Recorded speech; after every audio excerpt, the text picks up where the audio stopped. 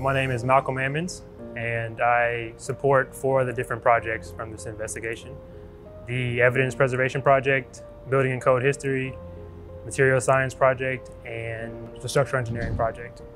So the main thing I've been doing is taking structural measurements. So that entails using calipers to measure the diameter of the longitudinal reinforcement in the columns and different beams, and then using that information to determine essentially where the debris came from in the building as it stood.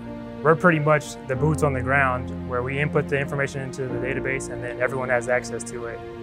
And that's been an important process so that all of our team members can be involved in the investigation.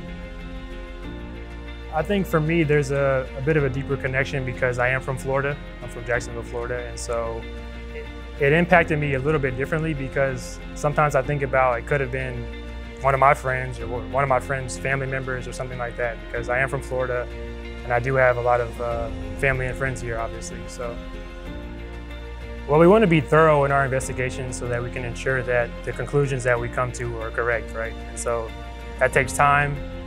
It's a process that I guess not many people would understand unless they were here. There's just a ton of pieces to look through and to comb over, and obviously we want to be as detailed as possible.